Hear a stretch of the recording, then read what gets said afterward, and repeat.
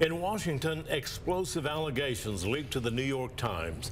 Sources have reported House Speaker Kevin McCarthy made it clear he has little faith in Lubbock Congressman Jodey Arrington.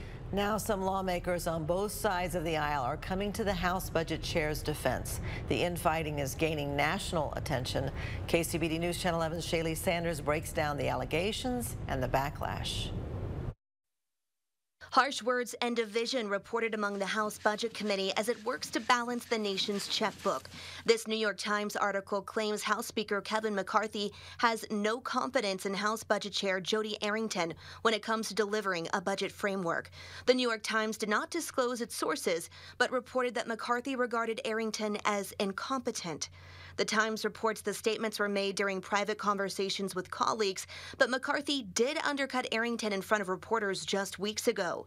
Arrington had told reporters he was preparing a term sheet detailing a form list of spending cuts Republicans would demand from the White House in exchange for their support in raising the debt ceiling. When asked about the offer, McCarthy told reporters, "I don't know what he's talking about." According to the Times, a grudge may be behind McCarthy's remarks. Sources told the Times Arrington began floating the idea of Steve Scalise of Louisiana challenging McCarthy for the House speakership. The Times reported McCarthy also made comments about Scalise, calling the majority leader ineffective, checked out, and reluctant to take a position on anything.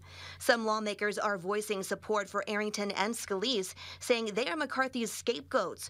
A senior House Republican told NBC News McCarthy has, quote, made zero progress in debt negotiations and is getting nervous because he knows all these secret side deals and promises he made during his speaker race are not going to pan out. Representative Brendan Boyle of Pennsylvania, the top Democrat on the Budget Committee, told NBC News the failure lies with McCarthy. Republicans took raising the debt limit hostage and yet have no idea what ransom they want for it. Kevin McCarthy promised the sun, moon, and stars to his Republican colleagues in order to get elected Speaker.